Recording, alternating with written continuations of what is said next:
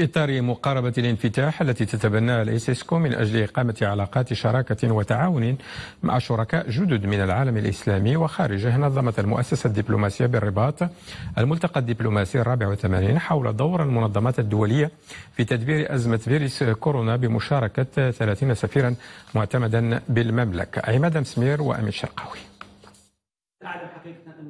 هو لقاء مفتوح عبر تقنية المناظرة المرئية انفتحت فيه منظمة الإيسيسكو على مختلف الشركاء، والهدف التعريف بجهود الإيسيسكو في تدبير أزمة وباء كورونا، وأيضا بمبادرة التحالف الإنساني الشامل التي أطلقتها لإرساء أنجع آليات التدخل الميداني لمواجهة الجائحة والحد من آثارها.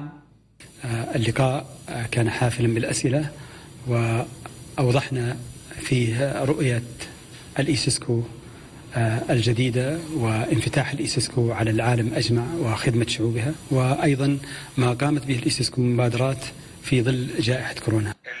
بمشاركة 30 سفيرا معتمدا بالمملكة المغربية، تطرق الملتقى الدبلوماسي 84 للعديد من المواضيع المتعلقة بمجالات التربية والعلوم والثقافة في الدول الأعضاء، وأشاد المتدخلون بالتدابير الاستباقية التي اتخذتها المملكة لمواجهة انتشار وباء كورونا.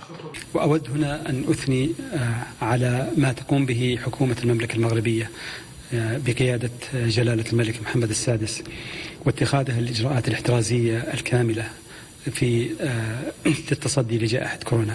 ما نشهده حقيقة في المغرب من تعاون وتكامل بين الشعب والحكومة شيء يسر ويثلج الصدر.